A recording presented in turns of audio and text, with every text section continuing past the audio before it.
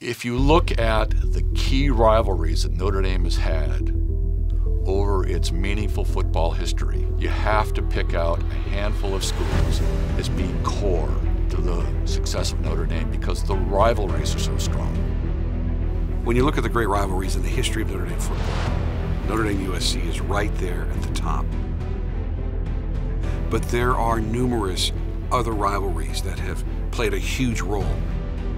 Michigan, Purdue and Michigan State, Midwestern rivalries that took place each and every year. Stanford, which is becoming more and more important, a rivalry to like-minded schools that now play very competitive football.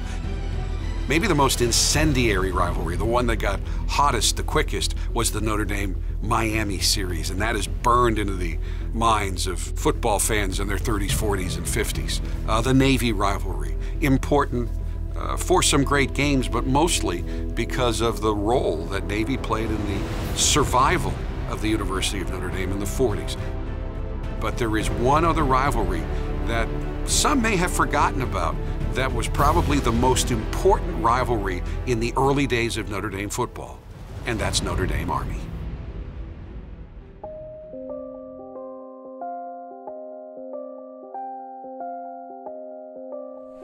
The Army-Notre Dame rivalry, it's had such significance in our history and in creating the brand that is Notre Dame football.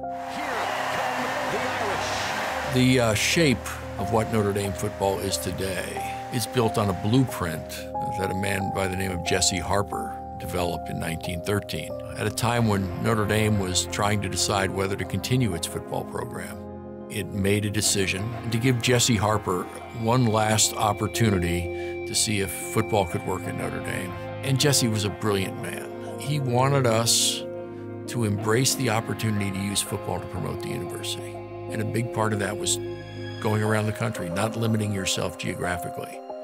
At the time, most of the big games for Notre Dame had to be played away because Cartier Field was a small wooden bleachers, essentially. It was not considered suitable to bring a big name team in to play Notre Dame. So thus starts this coast-to-coast odyssey. At that time, the powerful teams were the Eastern schools, Harvard, Yale, Army. And Army at that time was number one. Notre Dame, on the other hand, was an unknown Catholic men's school in the Midwest. Jesse Harper, before the 13 season, wrote to Army to get a game against the Cadets. Quite unexpectedly, they agreed to play us. The decision from West Point to play Notre Dame on the football field gave the Catholic University an opportunity to establish their identity and make history. The legacy of Jesse Harper and the future of Notre Dame football would depend on the tone they set on the ensuing November contest. The 1913 game, if I may, was a perfect storm. Harper came to Notre Dame. Notre Dame had an outstanding team. They had a great quarterback, Gus Doray. They had an outstanding wide receiver named New Rackney. They had 19 players, 18 pair of shoes. The nuns packed lunch for them, and off they went on the train. Basically, everything that has happened since then on the national stage concerning Notre Dame football started that day. It's called the game that changed football because they used the forward pass on that day as it had never been used before. Now, that's not to say that they invented the pass or anything like that, but what happened that day was Rockney and the other receivers ran specific pass routes. Doray throwing long arcing spirals that Rockney and the others caught on the run, where they caught it in stride and continued running and scored touchdowns and scored this epic upset. Football was played in a different way on that day and was noticed by the Eastern press especially. The game was such a landmark that on Sunday after the game, the New York Times sports page gave it 3 full columns. Newspaper coverage was substantial, and so those accounts quickly spread, and I think it created an intense interest in what is this phenomenon that just came out of the Midwest, and it just explodes from there. It's absolutely the game that put Notre Dame on the map.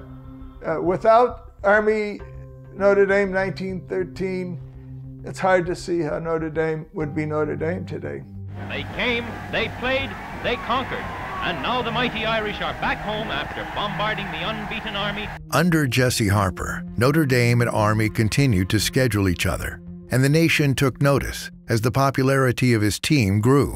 When Harper left the university in 1918, he insisted the program be handed to Notre, a man he believed could take Notre Dame football to even greater heights. Here is Newt Rockne, who has spent 4 years as a Notre Dame student athlete, 4 years as assistant coach, finally becomes head coach in 1918, and the world basically is falling apart.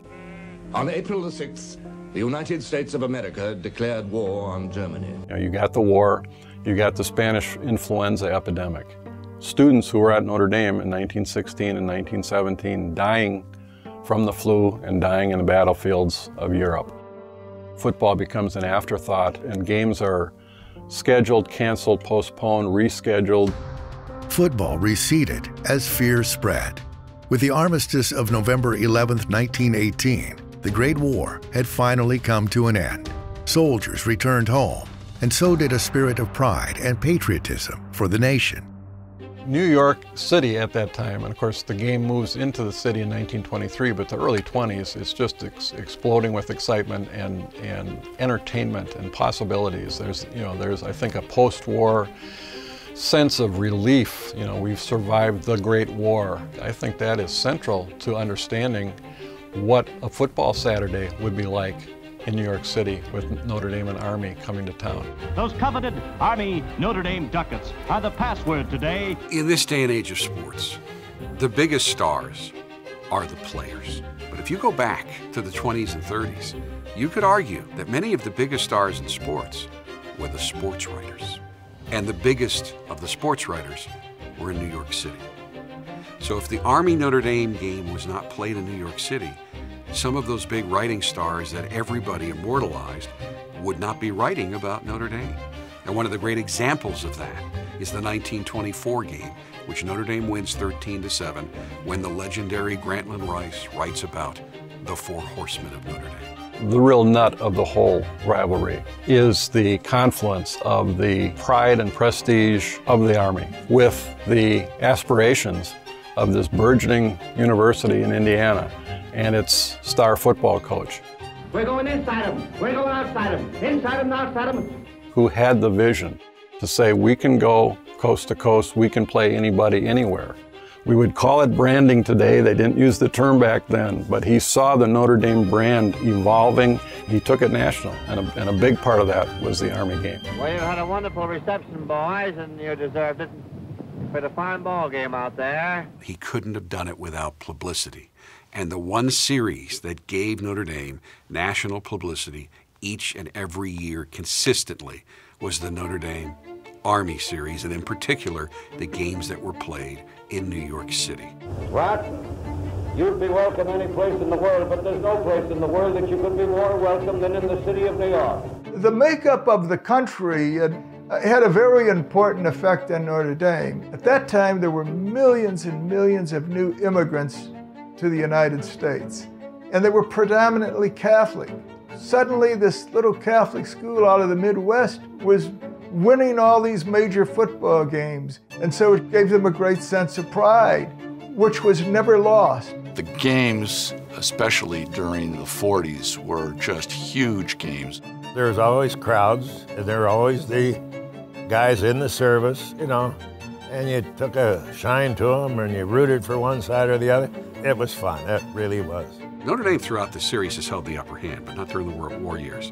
Army was packed with all the best talent and really thumped Notre Dame a couple of times. In 1944 and 1945, those were undoubtedly the strongest Army teams of all time. They were wartime teams, and that's where the players were. And so they beat Notre Dame by a combined 107-0 in those 2 years.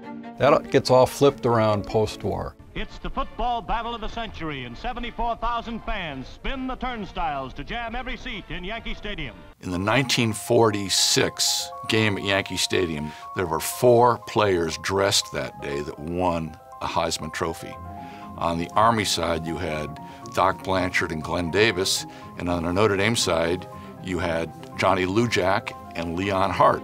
So imagine, it's never happened in football history, having 4 Heisman Trophy winners dressed for the same football game on the same day. The score is still Army nothing, Notre Dame nothing, and 30 minutes more to go. And all eyes are focused on the field as the second half starts. Doc Blanchard broke into the clear. Doc Blanchard carries, breaks into the open, but Lou Jack speeds in from the side with a game-saving tackle. Johnny Lou Jack saves what would have been the winning touchdown with a diving tackle. Well, I'm glad I made that tackle because I did not think that I played a very good game that day. Blanchard said to me after the tackle, he says, "Boy, you scared the hell out of me." I says, "I did?" He says, "Yeah, I thought I killed you." See, he weighed 220, I weighed 180. Yeah, and maybe he's close to it and didn't know it, see. People will remember Johnny Lou Jack's tackle of Doc Blanchard as probably the most memorable tackle in Notre Dame football history. It is the most acclaimed 0-0 tie in the history of sports. And here's the last play, but 74,000 fans saw the football battle of the century. And now it is over. It is no score. And each has won the undying admiration and respect of the other.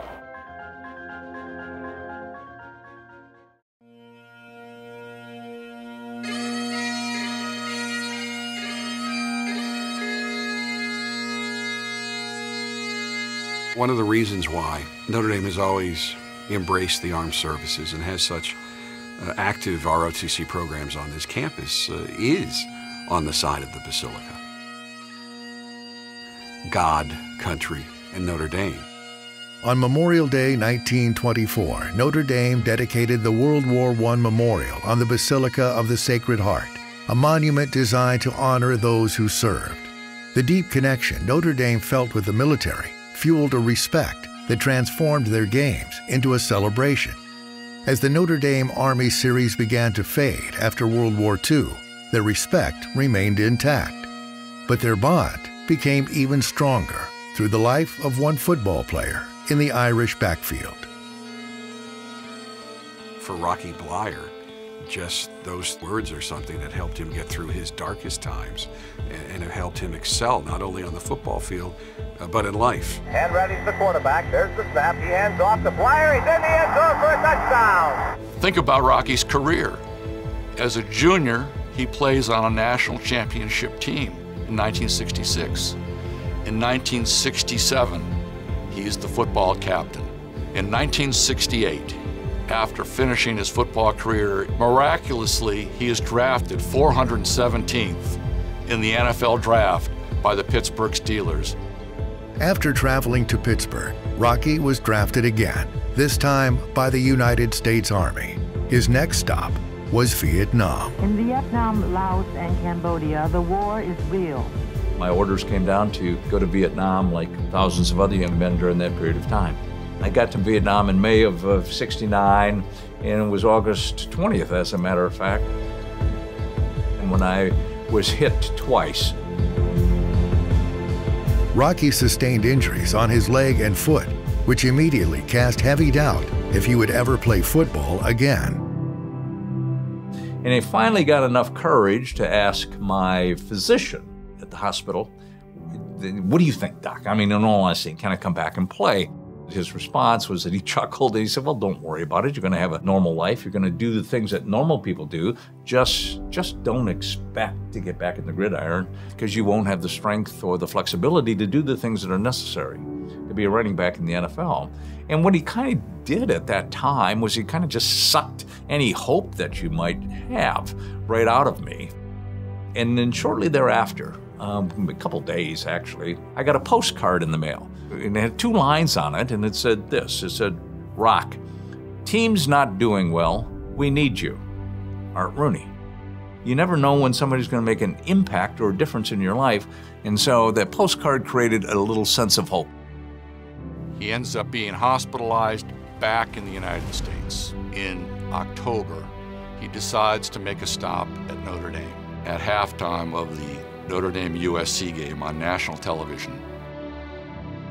Rocky Blyer comes to the side of the field, to the microphone with Father Hesburgh, At that time, 60,000 people went silent. It even chokes me up today to think about it.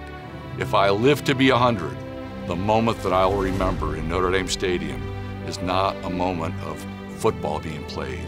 It's going to be of Rocky Bleier on the sideline with Father Hesburgh. If you weren't paying attention on that day, on that moment of time, the Vietnam War had a name and a face. That name and that face was Rocky Bleier. Now, for those of us watching from the stands, it was a miracle that he could even walk, that he was able to drive himself and recover and become a football player at the level he was able to do. 4 Super Bowl rings is in some ways a miracle. This is a guy who embodies God, country, and Notre Dame. God, country, Notre Dame. God really is a symbol of what we believe, of who we are, and what we want to model ourselves after. Country is what we represent, where we live, our communities, our families. Notre Dame is that family unit that molds you into the human being that you are. So it's really all tied into one, those 3 symbols of one belief. Rocky Bleier is everything that Notre Dame stands for. But there's another institution with a powerful creed, and that's the United States Military Academy. Your guidepost stands out like a tenfold beacon in the night. Duty, honor, country. And nobody, in my mind, at Notre Dame represents both creeds better than Rocky Bleier.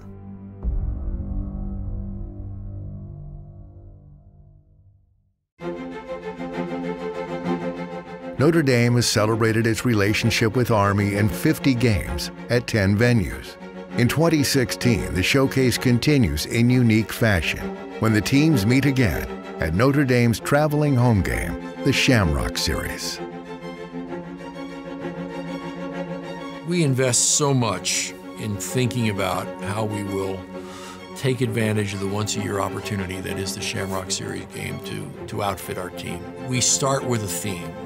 We don't start with what's the hot trend in uniform fashion. We start with the concept of what do we want to convey? What do we want to say with these uniforms? And then we work with 2 critical partners. One is Under Armour, and the other is our football team. It produces uniforms that carry meaning. This year's game was very unique. Normally we just do something that feels really good for Notre Dame and the other team isn't really a consideration, but this time it had to be because it was Army, and the importance of celebrating Notre Dame's respect of the military without overstepping boundaries was important. And as we looked back into the annals of time and compared the colors that were worn in World War I and World War II, and knowing that the memorial that's on campus was a celebration of Notre Dame's own that fought in World War I, it drew us to, or led us to, a specific color of green. It definitely gives the fatigue vibe. You get the Army feeling right now when you open it up and you see. Green is a very special color in Notre Dame athletic lore, but this green begins with a military green on the sleeves, which really blends into and evolves into more of a traditional green that Notre Dame has worn in its competitions to show how both the military and Notre Dame really come together. The helmets this year are really one of a kind. Oh, dang. This is tight. Wow. We're super excited about it because the history of Notre Dame and the hand-painted helmets. So our artists captured that memorial onto the side of the helmets, but each helmet is hand-painted. Having them all hand-painted and individual, to have such a deep meaning with this crest on here, it'll be really fun to wear. Oh, and you got the inscription on it, right, too, in Glory Everlasting. Within the design of the memorial is the words, "In Glory Everlasting," and the detail and the design of each letter form dictated how we designed every single number and the word mark Notre Dame for the uniform. And the number font is one of a kind. I feel like a lot of people don't know what that says because it's hard to read, but I love it. I love In Glory Everlasting is one of I think one of the most beautiful things that you could say underneath God Country Notre Dame. I hope when people watch this game and see our team dressed like this, they'll take a moment to think about the values of the university that it reflects. This is all about this university's understanding that while it is independent and draws its strength from its faith and the remarkable achievements of its students and professors, it is also does that through the freedom and benefits that this country produces and that are protected every day by men and women like the men and women that we will be with in San Antonio for this game.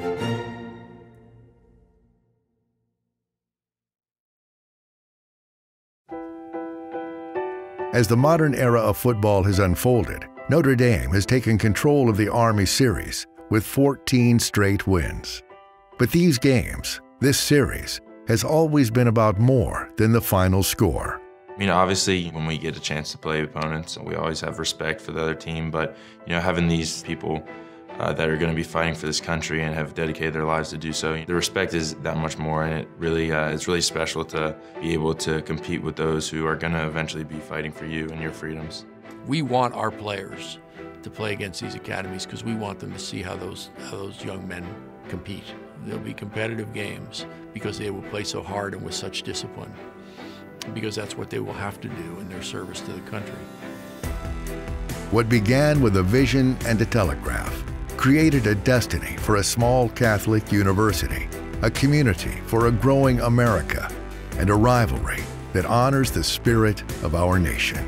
Everything that Jesse Harper might have hoped to achieve through his complete reinvention of our program was made possible by that remarkable November afternoon.